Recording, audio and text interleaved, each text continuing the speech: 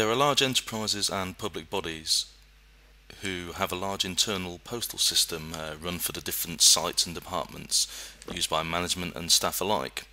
All sorts can be put in this post: memos, financial data, design work, but also a lot of items that it may be more appropriate to send by other means.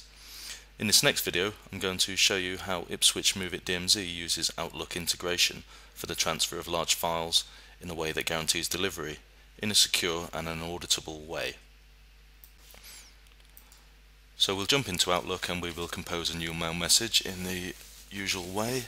If we can select a recipient address, as so, type in a subject, and we're sending some test files, and we're going to attach files in the usual way. So let's just have a quick look for a file that we can send.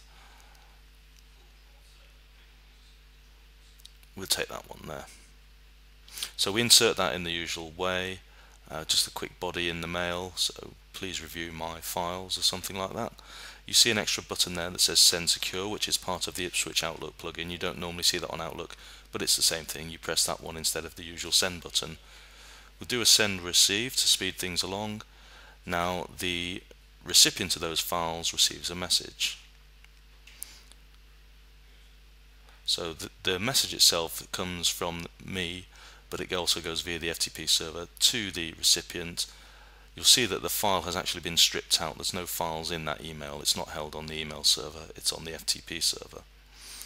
So it provides me with a username and a password for the new account and a link to access those files. So I shall put in the new account details.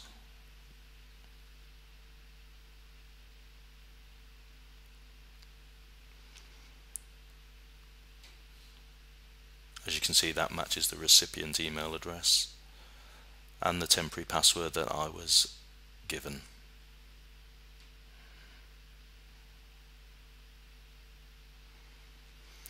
And for security reasons, I just have to amend that password on first use.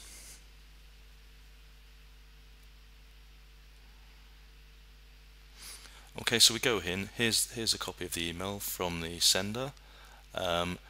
You will see at the bottom that the actual document that was stripped out of the email message is available for download on the FTP server. So I will save that and I'll point it at my desktop somewhere so we can have a look in a minute.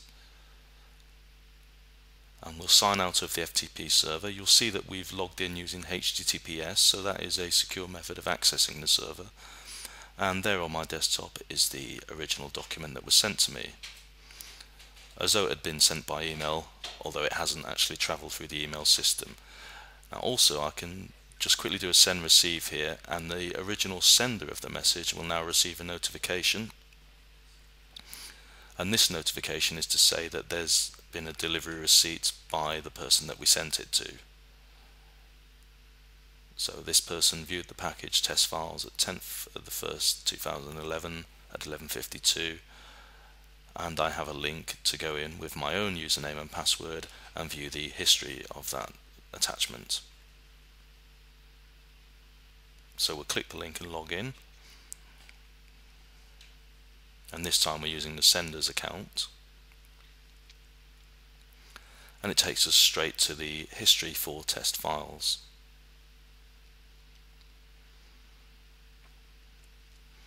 As you can see, there's an audit trail. We can see everything that's happened.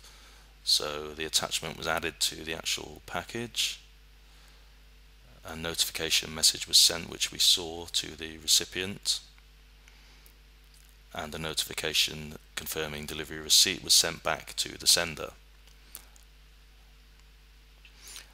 And also that integrity has been checked on that download, which means that what was taken off the server is the same as what was put on the local machine.